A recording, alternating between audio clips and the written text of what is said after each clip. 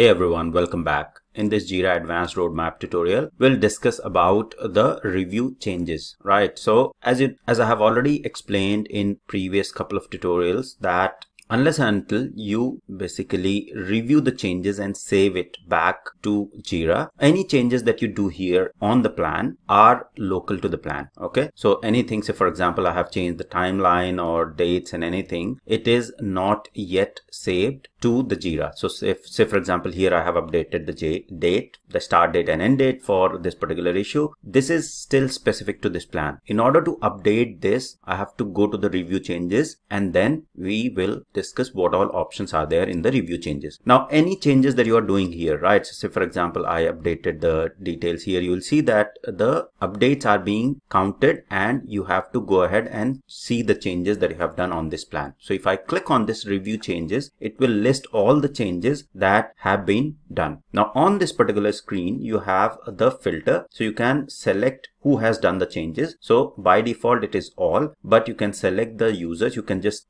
start typing in the users and select the users for whom you want to search for the changes. Okay, I'll keep it as all, and you will see by default all of the items that have been updated are selected, and then from here you can see what all has changed, right? So what exactly has changed? So due date and start date has changed for this particular issue, and similarly for this one, the same thing. So all of the details will be recorded, and it will also show you when exactly those details were modified. Okay, along with that, you will see the warnings displayed here as well. You will see that this issue has been removed from active sprint. So any of the warning that is still there in the plan will be displayed in the review changes. Okay, now if you are happy with all of the changes that are done, okay, in the plan, after reviewing here, when you click on save selected changes in Jira, only then these changes that have been done here. So say for example, this due date is 18th October and start date is 28th of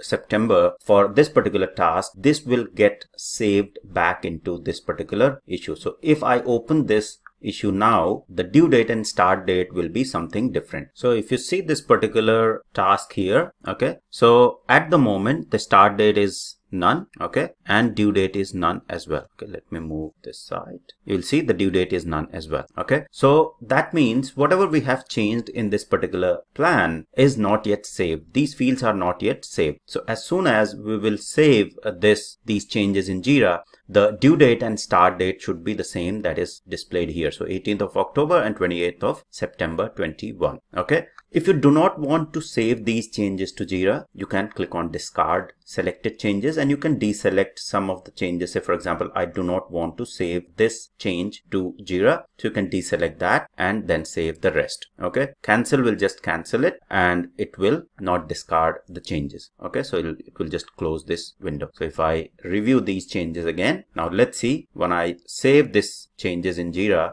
and refresh this particular issue, you will see it is saving, and now none of the changes are remaining to be reviewed. Now if I refresh this task again, it should have start and due date being populated now. So you'll see the start date is there, okay, and the due date is also being populated there. So this is basically what happens when you review the changes and save it to Jira. Otherwise, any changes that you are doing here in the plan will remain in the plan and won't be saved back unless you go ahead and review these and save it back to Jira. Right, it clearly says. So many times it might be a possibility that you might wonder why things are not happening or why, you know, Jira is not reflecting the overall saved details, right? By default it is saved in the plan but not goes back into Jira unless we do this save selected changes in Jira, which is very clear, right? There's nothing too fancy or too technical about these things, but these are simple things which I wanted to cover just in case